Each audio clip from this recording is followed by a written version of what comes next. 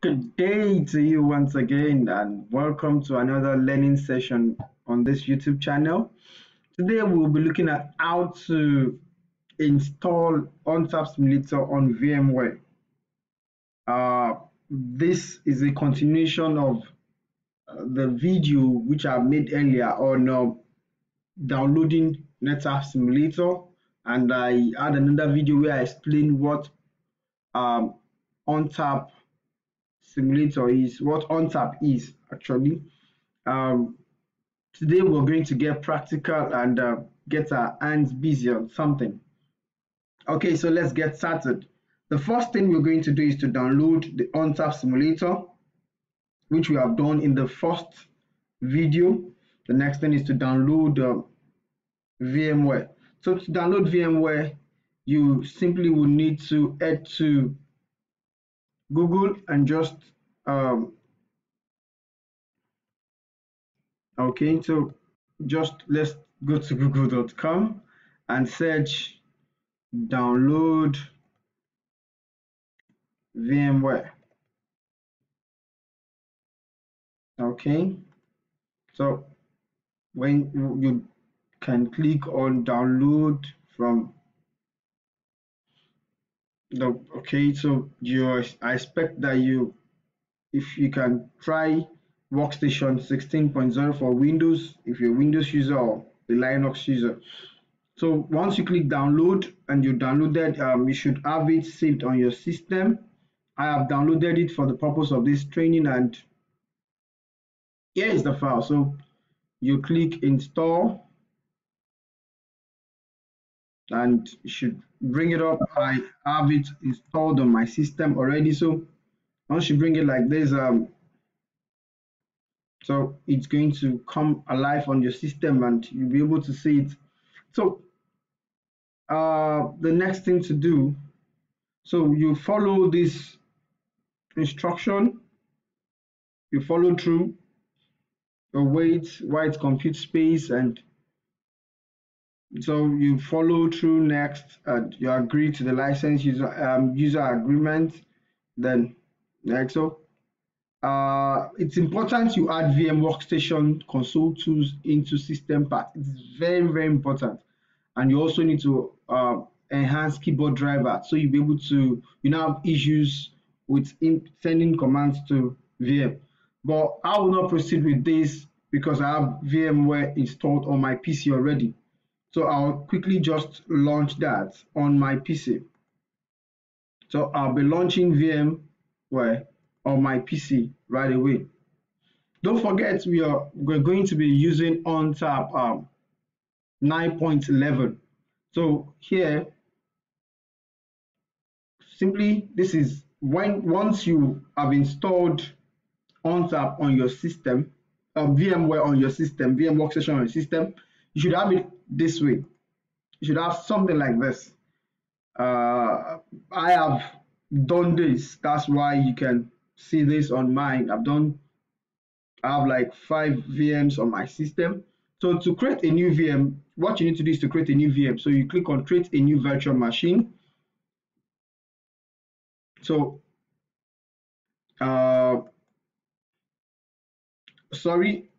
you need to open a virtual machine. Rather, you open a virtual machine. That is why you would notice that your ONTAP simulator, it's a CVO file. So click on it's an OVA file. So you'll see, so I'll go straight to where my ONTAP is downloaded. So I'll pick 9.11 that we will be using for our tutorial. So open. So we're going to give it a name. What name should we use? So we're going to be having the name to be ONTAP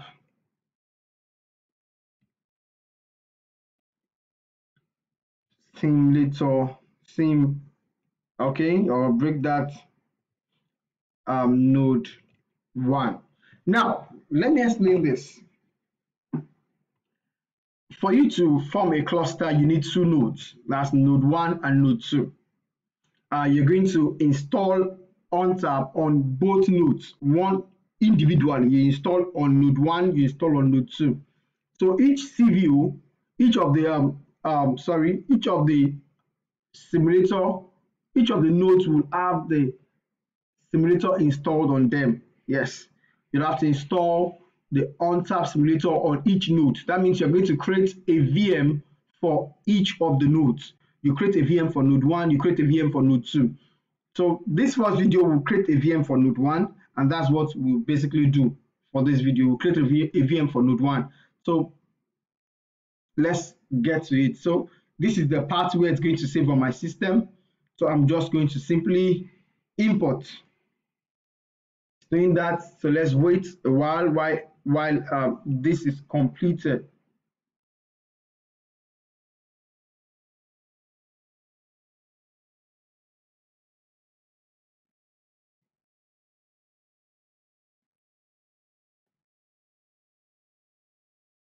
So once it's completed, simply click on play virtual machine.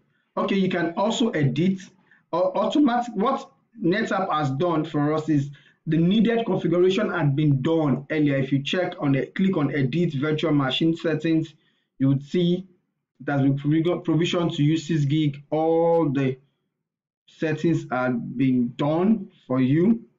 All the settings, the IPs have been done. So just simply click OK, then play.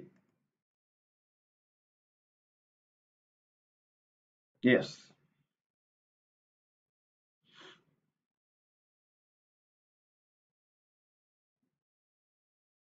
So to make it boot immediately, so I'll click enter.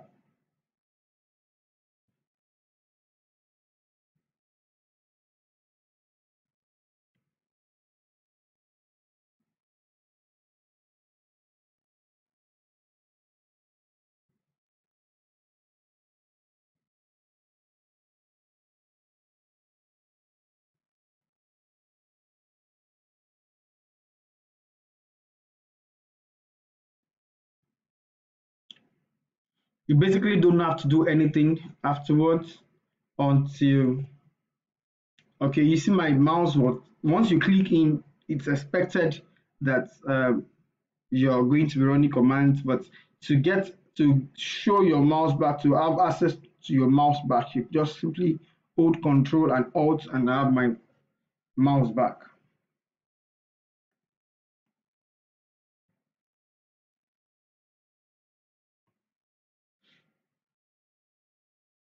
Okay, this is running. So you actually are not going to do anything on this node 1 at this point. So you just allow it to run. So I'm going to pause the video to make sure you're not going to enter anything until the booting is complete. So I'll pause the video and wait until installation is complete. Okay, this is done. So your node 1 has been successfully installed. You see, if let me explain this in the next 1 minute.